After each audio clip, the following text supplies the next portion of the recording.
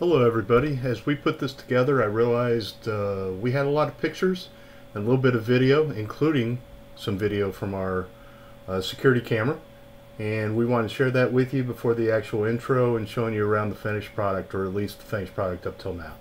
Thanks a lot for joining, and I hope you enjoy the rest of the video.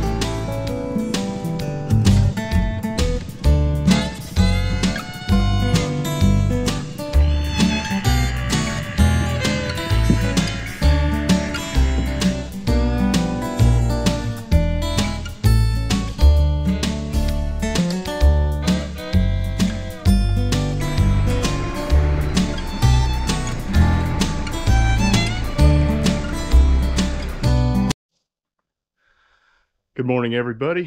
Todd here with Mark with Legacy Acres. We're just going to show you around the pole barn today. We've got 40 by 60 pole barn, and it's pretty basic at this point, but show you where we are and give you ideas of where we plan on going. So as I mentioned, we're at 40 by 60. We've got 16-foot walls. The reason for that is I plan on putting in a mezzanine. Inside half of this, we've got 12-foot doors. On this right side, as I'm looking at it, we've got 6-inch slab. That's where the tractor will be housed. On the other side, where I plan on having the mezzanine, we've only got 4 inches. I don't know if this is going to show up in here. Yeah, here we go. So on this side, we've got 4 inches of concrete. No heavy equipment's going to be stored over here.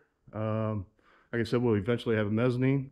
We're just moving into it. So really basic. Door, a few windows. And I think in the future, probably after we get the mezzanine, I'll put a second floor balcony off on that side. Don't know how well the wife's going to feel about that, but I don't see why we shouldn't. Show you one thing that you should know if you're going to do this. We've got a dumpster here, and the reason we've got a dumpster is because the builders did not clean up their mess. And I guess I should have known that, but I didn't. So we've spent the weekend cleaning up the mess that they would have put in a dumpster if I would have had it here when they built. So lesson learned, if you're going to do this, ask your builder if you should have a dumpster here for them to do that. We've got a porch area over here, and as I'm starting to say, we've got a porch area over here. It wraps around, nice little sitting area. If we get this all cleared up, that's our project for today, is get this cleared up.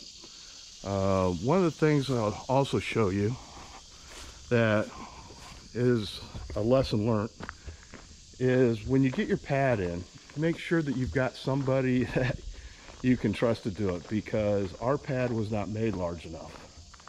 And while there should be concrete sticking out from here, I don't know if you can see that in the shadow. I'll get in the shadow so you can see it better.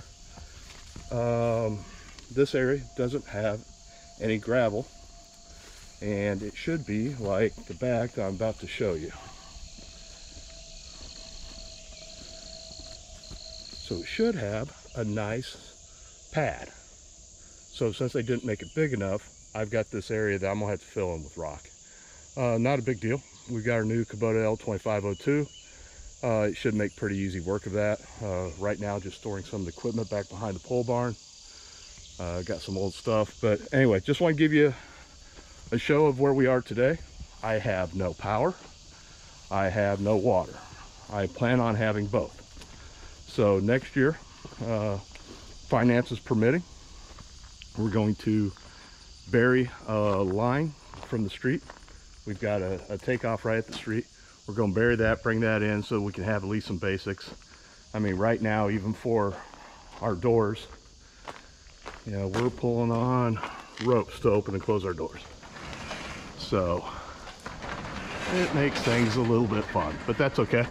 Not a big deal. So that's where we stand today, and we'll keep you updated as things go forward. Hey, thanks for joining us. If you like this kind of content, we plan on building up this property over the next 3 to 5 years, and would love you to join us. Hit that subscribe button.